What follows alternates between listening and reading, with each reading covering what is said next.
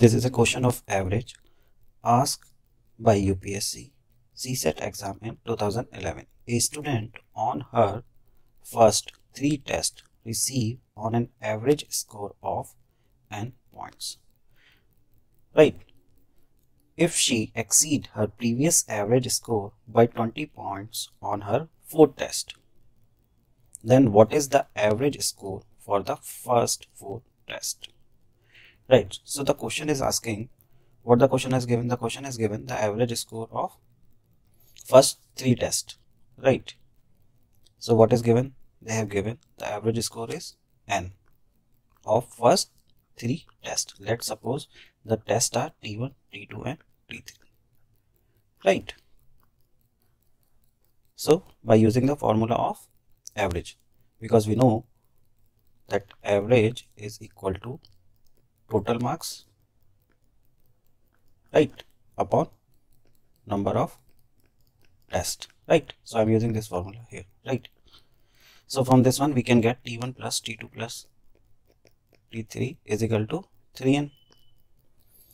Now they have given in the 4th paper how much marks she received.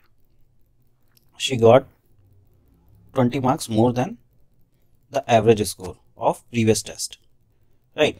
So in 4th paper the marks in previous, the average marks in previous test are n, and in 4th paper she is getting 20 points more, so it will be n plus 20, right? Now the question is asking the average score of the 4 test. So the average score of 4 test will be T1 plus T2 plus T3 plus T4 upon 4. Just put the value here and we will get the answer. T1 plus T2 plus T3 is what? 3n, we know, and T4 is n plus 20 upon 4.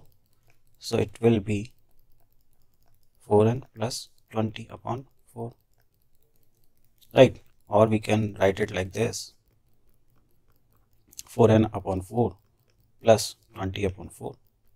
So this 4 will cancel this 4, this 4 5s are 20.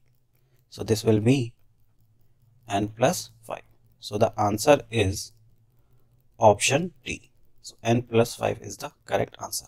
This was easy question, right? So I hope ये सबको समझ में आ गया होगा. If you still have some problem, you can comment or call us or WhatsApp us, and I will explain you this question personally, right?